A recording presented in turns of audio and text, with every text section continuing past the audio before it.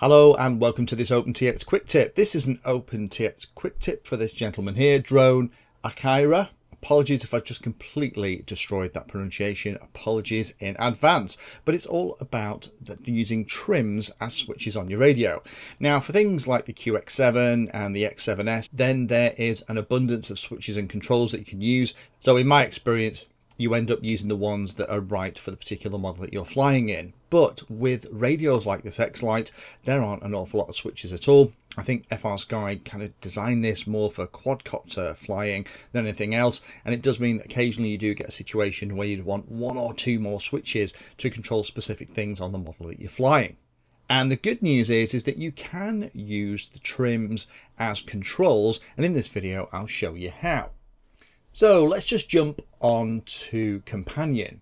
So here we are in Companion. I'm going to show you in Companion because it's easier from a kind of video point of view to show you how to do this. But let me just simulate this. So this is an x-lite, and I've actually got a number of channels controlled by the trim switches that would normally operate the aileron. So we're assuming here that maybe we've got a quadcopter, or we have a model that we're not expecting to trim in flight. And I've decoupled the trims from the aileron and now I can use it in a different way.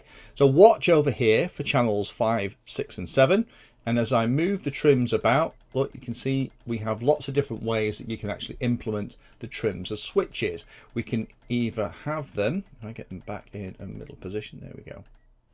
We can either have them operating as a 3-position switch. So watch channel 5, go one way, I go to the maximum position, then back to the middle, I go to the middle position, back to the other way, goes the negative position. So we can use them as like a 3-position switch. We can also just directly connect them to the outputs of channel 6. So as I move it, you can see that channel 6 is moving. So it's almost like a rotary control or a slider. Or we can just use it so that when I hit that switch, I just get one little pulse. And we've done loads of things in the OpenTX Companion pieces already that talk about how you could use that to then become a sticky to control other things as well. So let me show you how I've done this. I'll put a link in the description to the OpenTX Mix School. Go and have a look at this if this kind of stuff is interesting to you. These radios are phenomenally powerful. OpenTX is brilliant, but it's a little bit too complicated for some pilots. But most of the things you're ever going to want to do, we've probably got a video for at this point. So let me close this down. And first of all, what I've done, there are a couple of ways that you can disable the trims from acting as a trim for the flight control itself. Ones that we've looked at in the past have been actually using flight modes where you can decide whether or not you want the trim disabled or not. I don't want to disable the trim in this, I just want it to not affect the channel that it would normally be mixing to. So let me just show you how I've done that. So here we can see the aileron.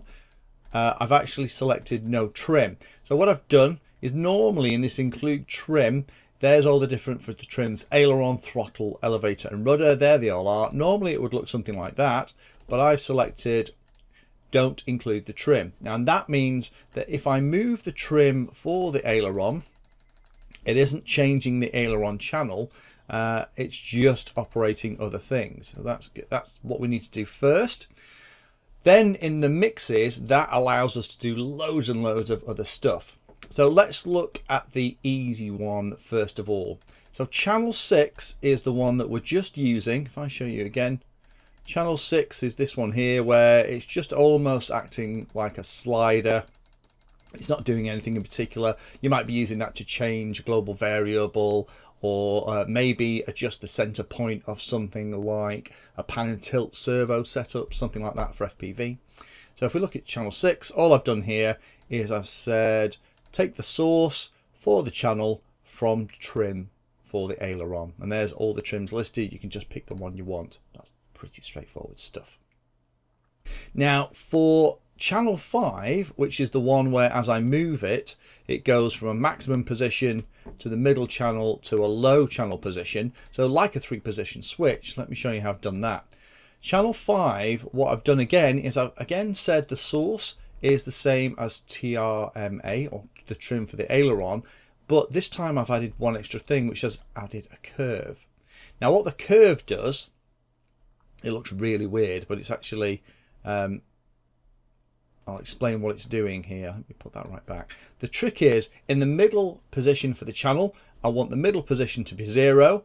As soon as it goes either -1 or +1, i.e. any position other than 0, I want it to immediately go to the full channel value. So you're going to set up a curve like this, select a 5-point curve, have it as 0 is going to be 0, -1 is -100, and 1 is 100.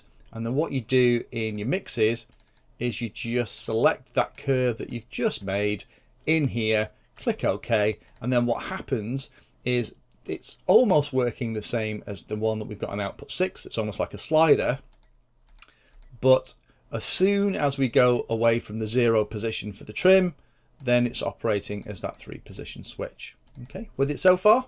Last one we've got are these kind of momentary little pulses on channel 7 as I go either up or down.